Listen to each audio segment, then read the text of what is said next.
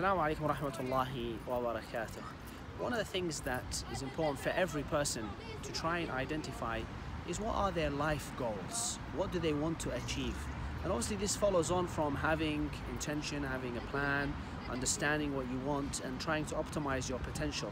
So you have to ask yourself, what do I want to achieve? What do I want to get in life? For the Muslim, there is a bigger picture, no doubt, to try and attain Al-Jannah.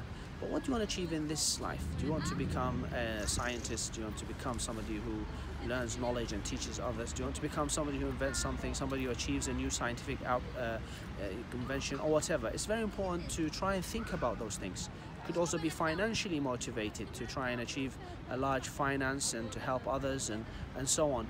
Develop charities, establish a school. There's so many things to do, but it's important for us to put those life goals in writing and to think about how we can achieve them and then to work towards achieving them. And while we're in Ramadan, especially in the last 10 days, it's very important to make focus on those things and to make Ramadan an opportunity for us while we're more aware of our surroundings to achieve what we can do.